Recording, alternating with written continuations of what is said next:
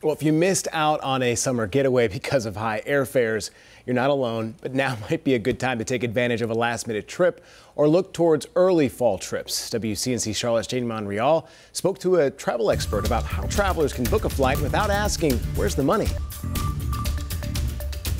Kyle Maltz is from Dollar Flight Club, not your traditional online travel agency. We are constantly looking at flights that are leaving our customers' home airports.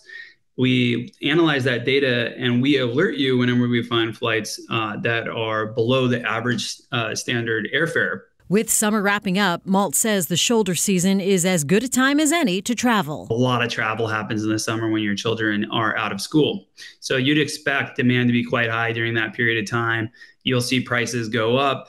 But during that transitional period, as things start to wane as far as demand, and maybe there's an increase of supply, you will see that there are much better deals to have as they want to fill that inventory. He says if you're still looking to hit a tropical spot, there's a good chance you can snag a great deal right now. You maybe aren't thinking about it, but we say, hey, look, there's 60% off, the average flight to Turks and Caicos. And if you're looking to head to Europe, Maltz says some of the best deals are to London, Oslo, and Paris. And it's top of mind with the Olympics. And once you book your flight, Maltz suggests you stay in one location, like an Airbnb, to maximize your budget even more. Often you can take advantage of extended stay discounts. Also, centralizing your travel instead of hopping from place to place can save you money on your stay and even meals, since you can also cook some of your own. Back to you.